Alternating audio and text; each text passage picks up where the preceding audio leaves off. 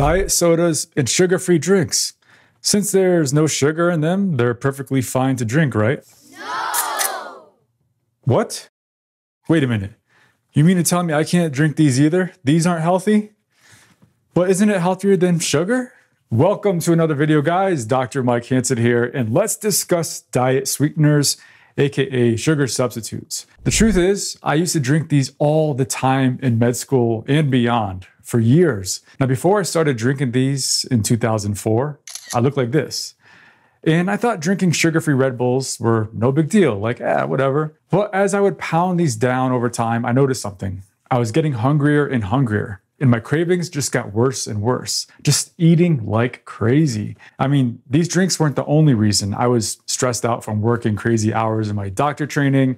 I wasn't exercising as much, not sleeping great, and I was eating food that I shouldn't have been eating, including sugar. But the bottom line was the cravings were up, and I was putting on weight. The dad bod without being a daddy.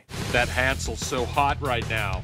It wasn't until recently I ditched these drinks, and recently I was starting to dig through the research on diet sweeteners and how they impact your health. Now, this is what I've learned. Sugar substitutes are categorized as nutritive and non-nutritive sweeteners. Nutritive sweeteners, those include xylitol and sorbitol, which can be used to prevent tooth decay and cavities. They generally have the same number of calories as sugar, so there's no caloric restriction benefit there. Non-nutritive sweeteners are either artificially created or they're derived from plants. Now, examples include saccharin, aspartame, sucralose, ACE, monk fruit extract, and stevia. Now, Diet Coke, Diet Pepsi, they use aspartame, which is also known as NutraSweet. Coke Zero, Pepsi Zero, and sugar-free Red Bull. They use aspartame and ACE, which is ACESULFAME potassium. Now, Red Bull Zero just takes sugar-free Red Bull and adds a third sweetener, sucralose, which is also known as Splenda. These non-nutritive sweeteners have few to no calories and have a higher intensity sweetness when compared to regular sugar, so they're dosed in smaller amounts. Also, they don't have the same kind of sweetness as sugar. A lot of people notice that there's a bitter aftertaste. Also, some of them aren't suitable at high temperatures, like when you use it for baking, because the chemical structure becomes deformed. But our non-nutritive sweeteners, are they healthy? In the United States, there's been a transition from sugary drink to sugar-free drinks because of the obesity epidemic. Almost half of Coca-Cola sales in the US were sugar-free. So with all that reduction in sugar, did that result in many people losing weight? Unfortunately, it doesn't look like it. The effects of substituting diet sweeteners for sugar has been looked at in several studies, and the evidence shows that they're correlated with metabolic syndrome. Now, as of right now, that's not been proven to be the case that they cause metabolic syndrome, but there is correlation there. So it very well could be that they're causing it, but it just hasn't been proven yet. But it also could be that people with metabolic syndrome are consuming more and more of these artificially sweetened drinks. And what it really boils down to is, does consuming these diet drinks result in reduced caloric intake and subsequent improvements in body fat and improvement in their metabolic health? Now, as of right now, we don't know what these artificial sweeteners do to your long-term food intake, your body fat, or metabolic status, meaning insulin resistance. So far, there haven't been any long-term studies that have proved anything. But I'm very skeptical that they, by themselves, improve people's metabolic health. Now, let's think about this for a second. Let's say you drink a Diet Pepsi or a Pepsi Zero. Your tongue senses that sweetness from the artificial sweetener. The taste buds, they send a signal to the brain, specifically the hypothalamus. The hypothalamus is tricked into thinking that this is real sugar because it tastes sweet. So it then sends a message by way of the vagus nerve to the pancreas, telling it to get ready to metabolize the sugar that's about to come your way. So the pancreas is revving up, starting to secrete insulin, but the sugar never comes unless, of course, you're consuming real sugar in addition to the artificial sweetener. Like, for example, if you eat French fries with ketchup in addition to that Diet Coke. But let's say you're strictly drinking diet soda. What happens next? The pancreas was fooled into thinking that it needs to secrete insulin. Does the pancreas say, "Oh, no worries, I'll just save this insulin for next time. I'll just release it later on"? Nope. The pancreas sends a signal to the brain to stimulate appetite, so you eat more. So that insulin it already made can be put to use. Now check out this study, which entailed 4 groups of people. They all ate a normal diet for 6 months, but the group was divided into 4 smaller groups. One group drank a liter of sugared soda per day. Another group drink a liter of diet soda per day. The third group drink a liter of milk per day. And the last group drink a liter of water per day. Now, as expected, the group that drank sugared soda gained weight, 22 pounds. Now, what about the diet soda group? They gained 3.5 pounds. The milk group stayed the same, and the water group lost 4.5 pounds. While gaining 3.5 pounds in the diet drink group is much better compared to the 22 pounds gained in the sugar group, they still gained weight despite eating the same amount of calories. And the milk has as many calories as the sugared soda, so why didn't they gain weight?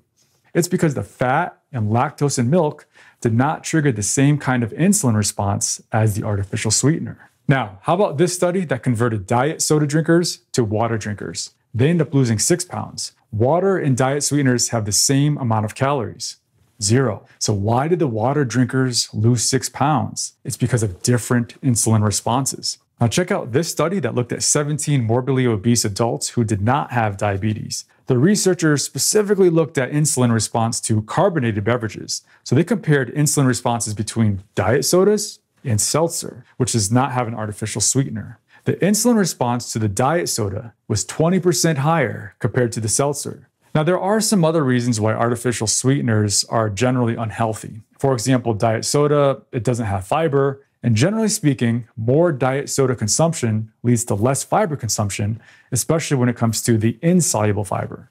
This likely leads to changes in the gut microbiome and not for the better. In this scenario, the bad bacteria, they claim more and more of the gut territory, eventually eroding the mucin layer of the lining of the gut, causing microscopic little leaks there, allowing pro-inflammatory chemicals to seep into the bloodstream, which promotes metabolic syndrome and fat deposition. In addition to that, the intestinal bacteria influences what the brain senses, including the sensation of feeling hungry or feeling full. Some studies suggest that certain diet sweeteners may have insulin-like properties of their own, contributing to fat deposition. Also, some people might actually become addicted to artificial sweeteners, but it's too soon to know if that's the case or not. Now, this is based on some animal studies that suggest similar brain pathways between real sugar and artificial sweeteners.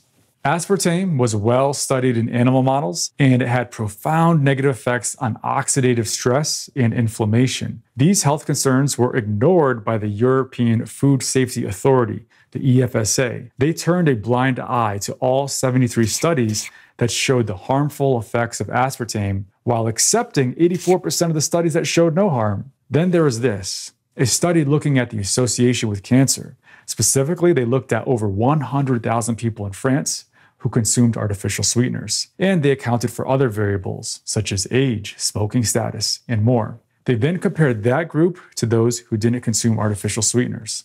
The verdict? In this large cohort study, artificial sweeteners, especially aspartame and ACE-K, were associated with an increased cancer risk, about a 13% increased risk. So there's association, but it didn't prove that they cause it. Now, when doing a nutritional study, they're usually done with people recalling what they consumed, but people forget, especially about things that they think aren't good for them. There's a lot of nutritional studies out there that can conclude nothing more than correlation or association and rarely causation. Now, in order to determine causation in research, you need one of two kinds of studies. One is a randomized controlled trial, which is the gold standard for drug or vaccine evaluation. But then nutritional studies are notoriously hard to control for because when doing a prospective study, meaning you do an intervention and then you see what happens, it's hard to alter people's diets for any length of time, especially more than 2 months. So what is the other kind of nutritional study that can prove causation? What's called an econometric analysis. That's how it's proven that smoking tobacco caused lung cancer. It's also how sugar was proven to cause type 2 diabetes. These studies analyze changes in disease rates over time, taking into account coexisting variables, and then using statistical analyses to draw conclusions. These studies, in addition to randomized controlled trials, they're complex though. So part of the way that you overcome that problem is by having large numbers in multiple studies. Overall, drinking artificial sweeteners is probably much better than drinking sugared soda, but still much worse compared to drinking water, especially when it comes to insulin resistance, diabetes, and obesity. So while the studies we have so far don't prove causation of either metabolic syndrome or cancer, it's definitely hard to ignore the correlations, especially because obesity and metabolic syndrome continue to be so prevalent despite an overall decrease in sugar consumption. The bottom line, it's best to drink water. And if you need your caffeine fix with coffee or tea, then ditch the sugar substitutes.